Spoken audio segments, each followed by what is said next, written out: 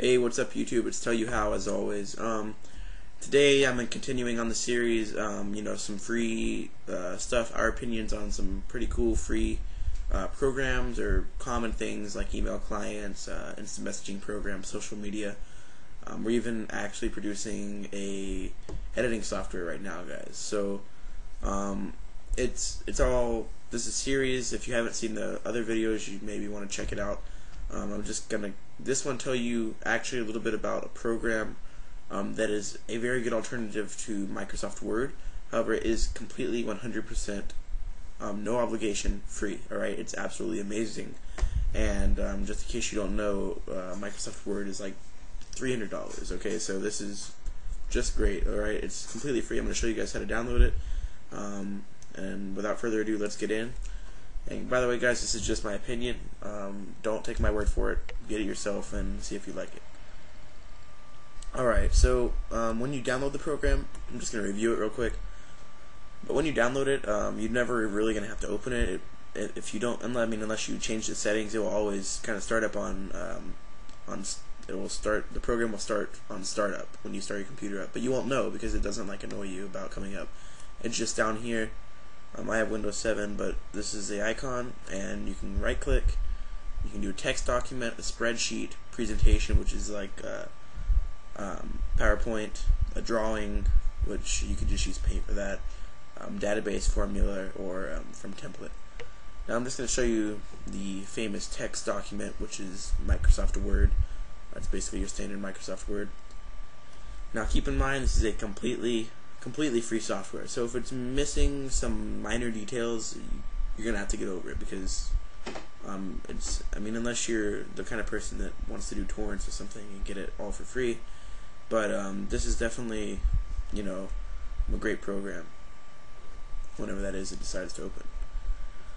Alright, here it is. As you can see, here's the interface. Now, pretty basic setup, similar to Microsoft Word. If I wanted to center it, I could just do that, and type.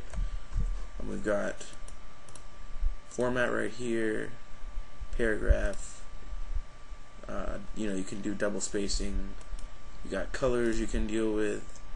It's just a great program, guys. If you've used Microsoft Word before, there's not really much to explain here. It's basically just your general typing program. But you can save it, save as. Here's a cool thing, actually. You know what you can do? You can export it as a PDF. Okay, a PDF is like an ebook format. So when it opens up, they can't edit it. So if you wanted to type something up, maybe like a book or something, you could even go on to clickbait.com and sell it as a PDF. This program is awesome. Mess around with the presentation, whatever. I'm gonna keep this video short and sweet though. Okay, so all I'm going to do is just kind of take you guys to the website where you're going to download it. It's pretty self-explanatory, honestly. It's openoffice.com or .org. I can't honestly remember. We're going to find out real quick. Whoops, may have to type it right first. Okay, openoffice.com, let's go. Or maybe .org.